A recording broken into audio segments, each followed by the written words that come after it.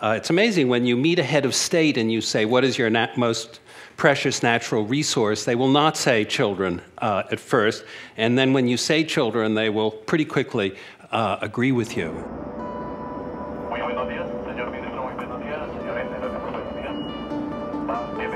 Well, we're traveling today with the Minister of Defense of Colombia, the head of the Army, and the head of the police. And we're dropping off 650 laptops today to children who have no television, no telephone, and have been in a community cut off from the rest of the world for the past 40 years. The importance of delivering laptops to this region is connecting kids who have otherwise been unconnected because of the FARC, the guerrillas that started off 40 years ago as a political movement and then became a drug movement.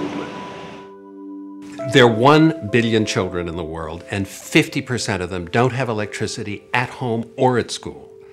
And in some countries, let me pick Afghanistan, 75% of the little girls don't go to school. And I don't mean that they drop out of school in the 3rd or 4th grade, they don't go. So in the 3 years since I talked at TED and showed a prototype, it's gone from an idea to a real laptop. We have 500,000 laptops today in the hands of children.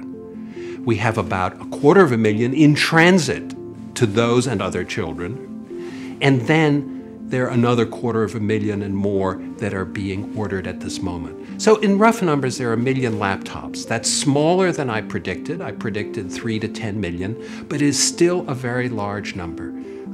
In Colombia, we have about 3,000 laptops.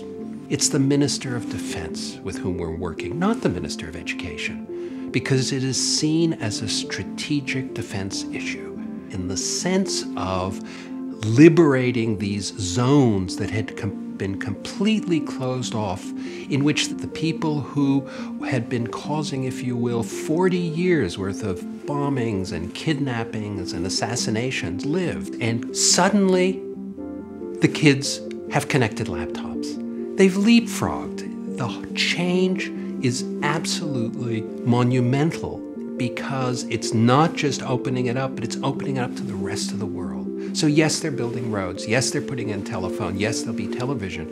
But the kids 6 to 12 years old are surfing the internet in Spanish and in local languages. So the children grow up with access to information, with a window into the rest of the world before they were closed off. Interestingly enough, in other countries, it'll be the Minister of Finance who sees it as an engine of economic growth. And that engine is going to see the results in 20 years. It's not going to happen, in 1 year, but it's an important, deeply economic and cultural change that happens through children. 31 countries in total are involved. And in the case of Uruguay, half the children already have them. And by the middle of 2009, every single child in Uruguay will have a laptop, a little green laptop. Now, what are some of the results? Some of the results that go across every single country include teachers saying they have never loved teaching so much. And reading comprehension measured by third parties, not by us, skyrockets. Probably the most important thing we see is children teaching parents. They own the laptops, they take them home. And so when I met with 3 children from the schools who had traveled all day to come to Bogota, one of the 3 children brought her mother. And the reason she brought her mother is that this 6-year-old child had been teaching her mother how to read and write. Her mother had not gone to primary school. And this is such an inversion and such a wonderful example of children being the agents of change. So now, in closing, people say, now why laptops? Laptops are a luxury. It's like giving them iPods. No. The reason you want laptops is that the word is education, not laptop. This is an education project, not a laptop project. They need to learn learning. And then just think, they can have, let's say, 100 books. And in a village, you have 100 laptops, each with a different set of 100 books. And so that village suddenly has 10,000 books. You and I didn't have 10,000 books when we went to primary school. Sometimes school is under a tree, or in many cases, the teacher has only a 5th grade education. So you need a collaborative model of learning, not just building more schools and training more teachers, which you have to do anyway.